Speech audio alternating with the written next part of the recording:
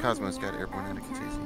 Roger that, Cos. If you take the north 020 radial, please, out of Colchi. 020 from Colchi. There's not that many of us. I don't mind if you guys just want to hold somewhere else. We'll run into each other anyway, so.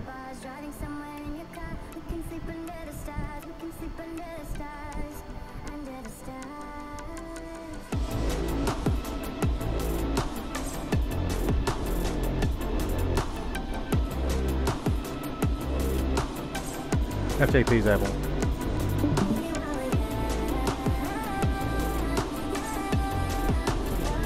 Flight fast good, dead wing good. Okay, so HASELL checks then. So accelerating to 350. When I take 350 clear above, I'll now start my climb.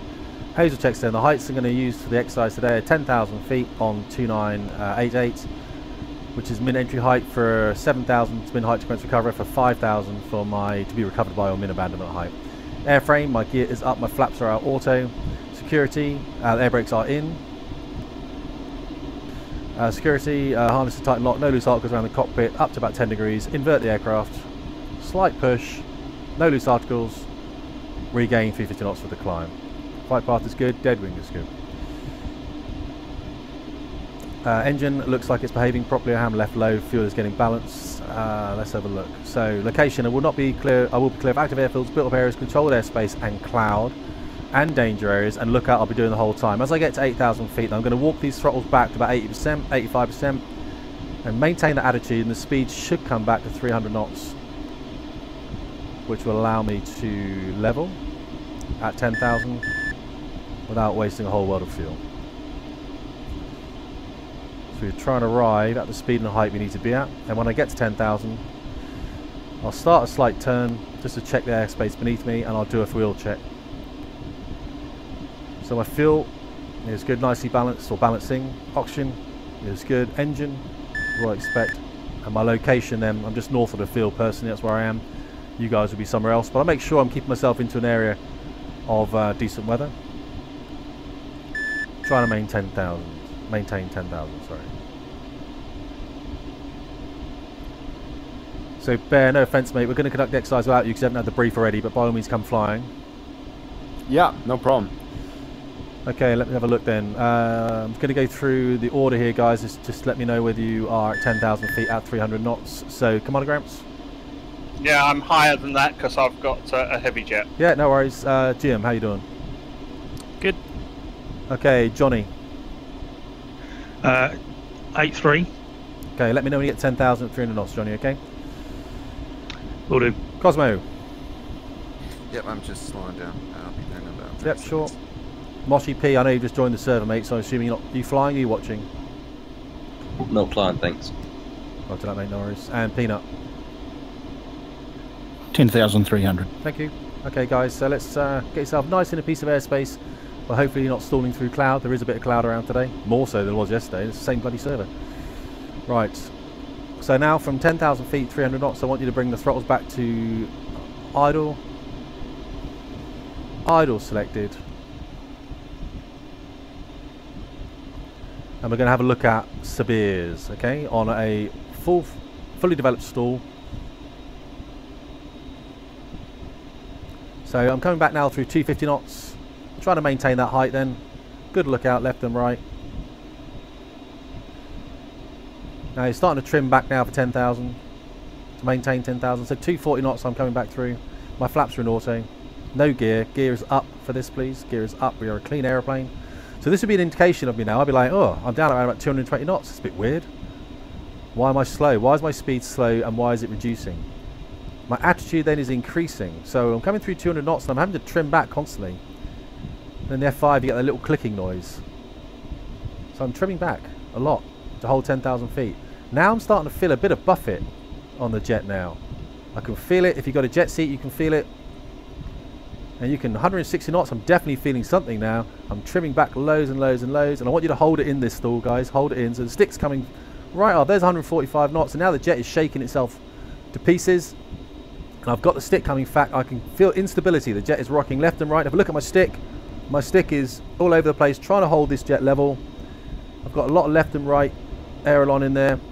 And now what I'm going to do, if you are watching the stream or if you're not, I want you to press F3 and have a look at what your jet looks like. Massive high rate of descent.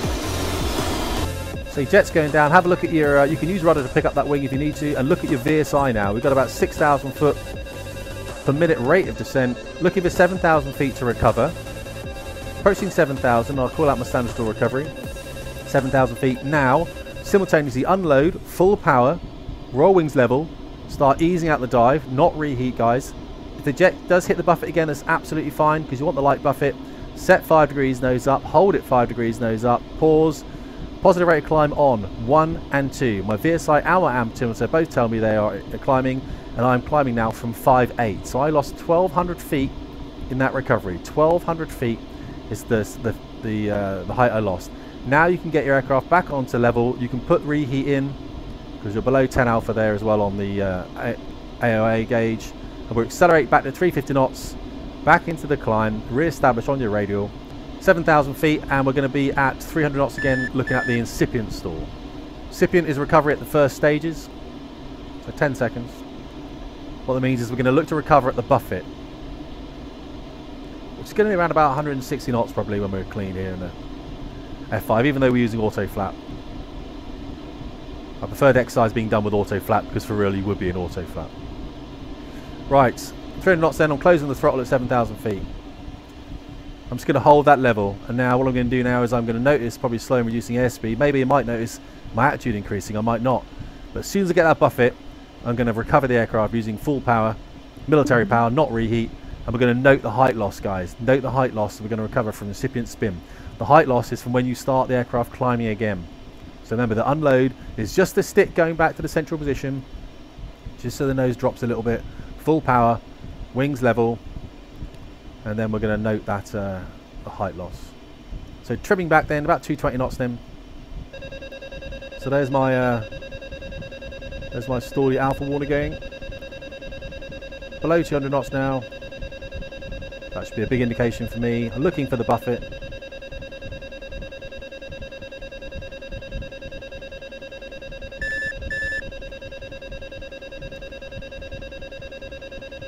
There's my buffet, standard stall recovery, unload, full power, rollings level, ease out of that dive very carefully. You don't want to restall the aircraft, very careful, back up to 5 degrees. Let's get the jet climbing. I want a positive rate of climb on the VSI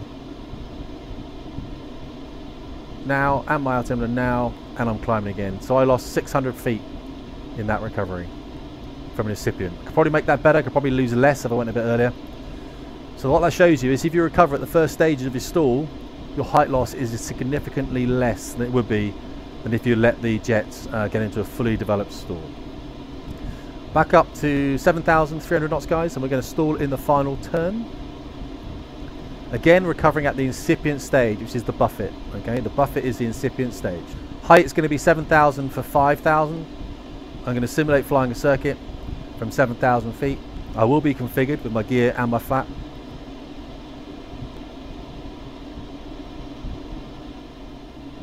Good lookout all around, guys. My fuel is good, it's balanced. I know where I am. I'm 12 miles to the north of the field. 2 more exercises, then we'll recover back into cold tube.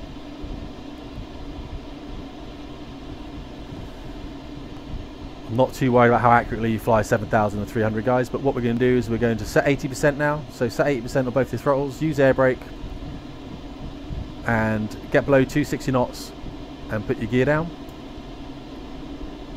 Try and maintain height if you can. I know it's not easy. This is obviously for F5. For Hornet, you're going to be below 250 knots. For F14, no one cares. F16, I don't actually know, to be honest, I can't remember. How many aircraft I'm supposed to hold in my head? Alright. All of them, because you are the boss. Thank you, the boss. I should have like another 4 screens and be flying all the jets at the same time, shouldn't I? Yeah, baffles me why you don't do that already. Head will explode. Right, below 260, my air brake is coming in, indicates in, gear travels. Okay, gear is travelling down. 3 greens indicating, full flap indicating. And now as I get to 200 knots then, I'm going to start from 80%, I'm going to start a circuit to the left, so I'm going to tip into the left. You can go either way, doesn't matter. And note, when you tip in, it's only 5 degrees nose down, guys. Only 5 degrees nose down on your AI. I want you to note the visual attitude that's set. So I tip in now, about 45-degree turn, and the horizon is running through my HUD glass. It's running through my HUD glass. You will be descending, running through your HUD glass. The speed does reduce a little bit, not too much. I've got about 190 knots on. Good lookout around and below. Okay, good lookout around and below, and then I'm going to roll and simulate. I'm going through the centre line. I'm going to keep that horizon going through the HUD glass, but I'm going to roll almost like 80 degrees. I'm going to pull back on the stick as if I'm going through. There's the buffet, standard stall recovery. Full power unload, wings level, and start my climb away. So you're pulling into the buffet, guys, level with the horizon, and then you're climbing away. Positive rate of climb 1 and 2. So I've got a positive rate of climb now on 2 instruments. I can now bring my gear up, because that is just drag. Gear travels. Gear's indicating up. My flaps are indicating back to auto. And I'm climbing away. Anyone have any issues with that? They don't want to do it again. Everyone understand what we're doing there? We're simulating a finals turn where we get ourselves tight, like we normally have big wins on this server, don't we, guys? And we go through the centre line, we stall the aircraft, and we get ourselves out. Because if you hold it in that deep stall, you will be going down at a rate of knots. The last exercise we're going to look at is 7,300 again. We're going to get ourselves in a 60-degree bank turn, bring the throttles back to idle, and we're going to note what speed we stall at. Now, if we square off 2G, which is 1.41, sorry, multiply that by our original stall speed, which we've all seen today is about 145 knots with auto flap, then we should be stalling about 205 knots. So I'm going from 300 knots now, about 7,000 feet. I'll bring the throttles back to idle, guys. I'll establish myself in a 60-degree angular bank turn, level.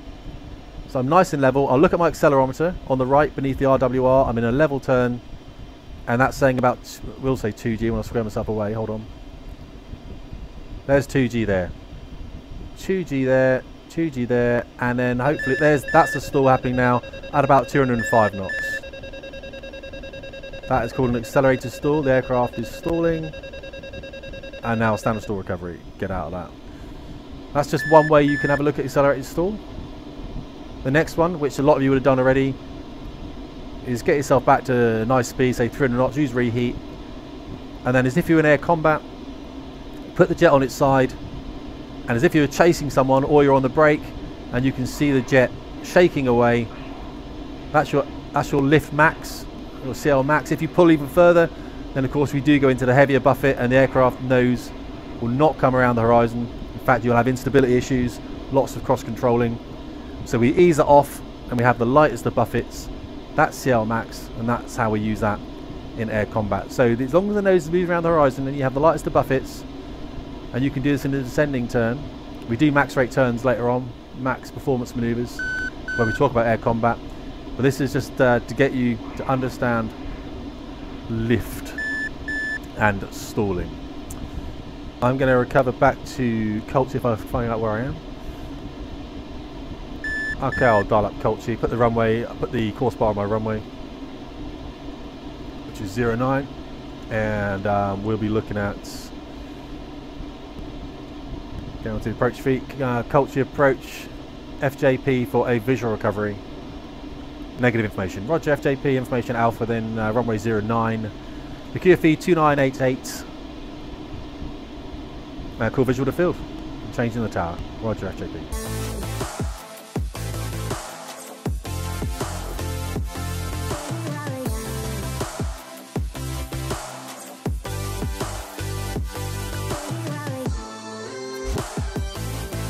So 3 miles out then, FJP initials. Brake land. FJP, roger, the wind 0606 knots. FJP. 4G brake, guys, 4G brake. Below 260, start getting the gear down.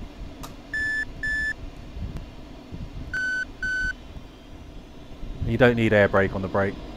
You need either Hornet or F5. Hold 200 knots downwind.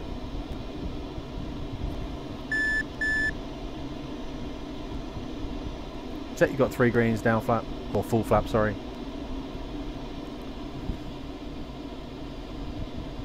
And don't get yourself tight like I did yesterday. Jim, visual. Roger, Jim, clear join. 1 in, late downwind. Pig is visual. Roger, clear join, 2 in, 1 downwind, 1 joining through initial. FTP final, get down. Jim initials.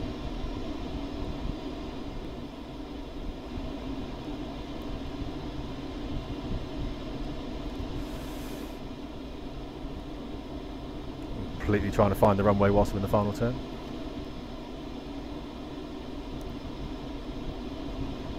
Tracker R sucks. I don't know the pattern, so should I just join on a 45? Let's join runway 09 straight in, and then as in you're pointing out the runway, and then just you mean you don't know how to break into the circuit? Is that what you're saying? No, but I'm a civilian pilot, so I know the traffic pattern for civilians, but not for jets. Okay, FTP late final, get down. FTP clear down. Yeah, just join as if you're joining in for runway 09, so you're pointing at the runway as if you can either do a straighten approach, which you'll be used to, or you can just fly a nice right hand circuit, follow one of their aircraft in. I'll watch you now on TAC view and I'll help you come in. I'm just landing my jet now, so yeah, just join in. Jim, downwind. Watch Jim.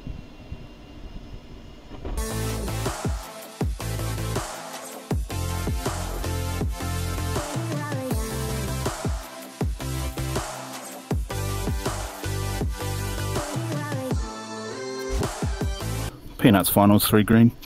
Roger, Peanut, 2 ahead. 1 short final, 1 long final. Did you manage to get that down, man, bear, pig? It looks like alright. Barely. Yeah, nice. That totally counts. F5's not the easiest aircraft to get down. I thought you parked up next to me, Jim. Rolled a bit long, so Oh, you're taxing there. around the whole line. Brilliant. Ramp's slow on the left. Roger.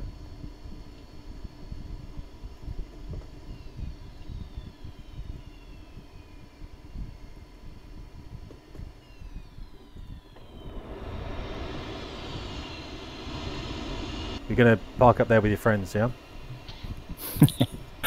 Yeah, I didn't see you off to the side there. I'll put a little white picket fence up for you. Very soon, one of you will be on a straighten approach and you'll be trimming back and the aircraft will go beep, beep, beep and start shaking. And you'll be like, do I recognise this? And you'll do a standard stall recovery. And then you'll write to me and you go, hey Tim, that really works. And I'll be like, I know, that's why we teach it.